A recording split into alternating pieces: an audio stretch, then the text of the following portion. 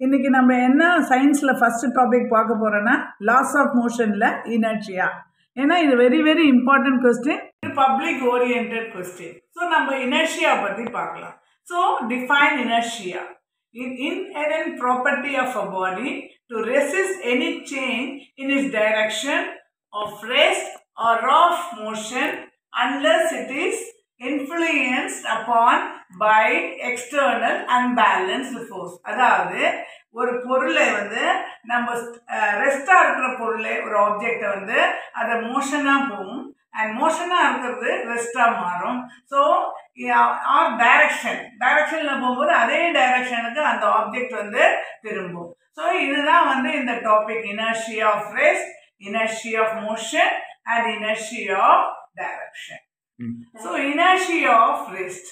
So inertia of rest என்னன்னா the resistance of the body to change its direction of rest.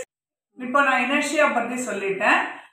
ரெஸ்டா இருக்கிற பாடி move ஆகும், move இருக்கிற பாடி rest ஆகும் இப்படி. ஸோ ஃபர்ஸ்ட் அதில் 3 கைண்ட்ஸ் இருக்கு. First types of that is inertia of rest. The resistance of a body to change its state of rest is called inertia of rest. So ரெஸ்டா இருக்கிற பாடி வந்து எப்படி move பண்ணுது, change ஆகி motion ஆகுதுன்னு தான் பார்க்க போறோம். டம்ளர் எடுத்துக்கிறேன். இப்போ இது மேல ஒரு கார்டை பிளேஸ் பண்றேன், அதுக்கு மேல ஒரு காயினை வைக்கிறேன். இப்போ இந்த காயின் வந்து ரெஸ்ட்ல இருக்கு. ரெஸ்ட்ல இருக்கிற காயினை நம்ம எப்படி மோஷன் பண்றதுன்னா, இப்போ இந்த கார்டை நான் ஃப்ளிப் பண்ண உடனே என்ன பண்ணணும், இந்த கார்டில் இருக்கிற காயின் வந்து கார்டோட தான் போய் விழணும். அதான் ரெஸ்ட் பொசிஷனில் இருக்கணும். பட் என்ன ஆகுதுன்னா இது வந்து டம்ளரில் விழுறது. ஏன் விழுறதுன்னா because of the gravity. Earth கிராவிட்டியால் என்ன பண்ணுது, இந்த கிராவிட்டியால் இந்த காயின் வந்து கீழே விழும். இதே மாதிரி ஒரு எக்ஸாம்பிள் நான் சொல்றேன். நம்ம வந்து ஒரு கார்டனுக்கு போறோம், ஆப்பிள் கார்டன் வச்சு, ஆப்பிள் ட்ரீ இருக்கு. ஸோ அந்த ஆப்பிள் ட்ரீனுடைய பிரான்ச்சஸை ஷேக் பண்ணுறோம், விக்ரஸா ஷேக் பண்ணும்போது என்ன ஆகும், ஆக்சுவலா ஆப்பிள் அண்ட் லீவ்ஸ் வந்து என்ன பண்ணும், அந்த பிரான்ச்ல இருந்து டிட்டாச் ஆகி கீழே விழுது. ஏன் கீழே விழுது? பிகாஸ் அது ரெஸ்ட்ல தான் இருக்கு. ஆப்பிள் ட்ரீல இருக்கும்போது அது ரெஸ்ட்ல தான் இருக்கு. பட் நம்ம அதை ஷேக் பண்ணும்போது பிகாஸ் ஆஃப் ஷேக்கிங் நம்ம ஒரு ஃபோர்ஸ் கொடுக்குறோம். அந்த ஃபோர்ஸால என்ன பண்ணுது, டிட்டாச் ஆயிடுது. பட் டிட்டாச் ஆகி ஏன் கீழே விழுதுன்னா because of the earth gravity. Earth கிராவிட்டியால அந்த பழம் இல்லை இலைங்கெல்லாம் கீழே விழுது. இதுதான் வந்து example for the inertia. Next type of inertia வந்து inertia of motion. The resistance of the body to resist of change in its state of motion is called inertia of motion. அதாவது அது மோஷன்ல இருந்து அது வேற ஸ்டேட்டுக்கு மாறுது, அதாவது ரெஸ்ட் பொசிஷனோ இல்லை இன்னும் ஜாஸ்தியா ஃபோர்ஸ் மாறுறதுக்கு பேர் தான் இனர்ஷியா ஆஃப் மோஷன். இப்போ ஒரு ஓட்ட பந்தயக்காரங்க என்ன பண்ணுவாங்க, இல்லாட்டி லாங் ஜம்ப் பண்றவங்க இல்லை ஹை ஜம்ப் பண்றவங்க எல்லாம் என்ன பண்ணுவாங்க, நேர போய் ஃபர்ஸ்டே லாங் ஜம்ப் ஹை ஜம்ப் பண்ண மாட்டாங்க.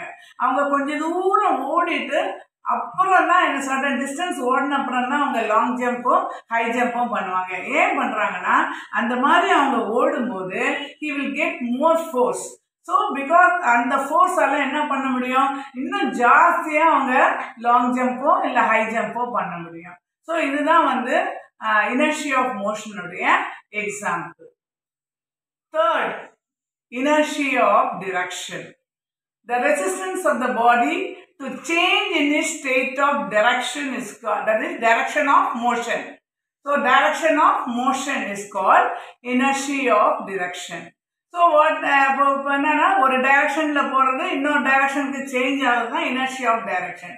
இப்போ நம்ம கார்ல வந்து திருப்பதி மலை ஏறும்போது அதுல ஷார்ட் பெண்டிங் வரும். ஸோ அந்த ஷார்ட் பெண்டிங் வரும்போது இந்த காரை வந்து நம்ம ஷார்ட் பெண்டில் வளைக்கும் போது, டேர்ன் பண்ணும்போது நம்ம எல்லாம் என்ன பண்ணுவோம், கார் எந்த இப்படி போகுதோ அதே டைரக்ஷன்ல நம்ம வந்து லீன் ஆயிடும்.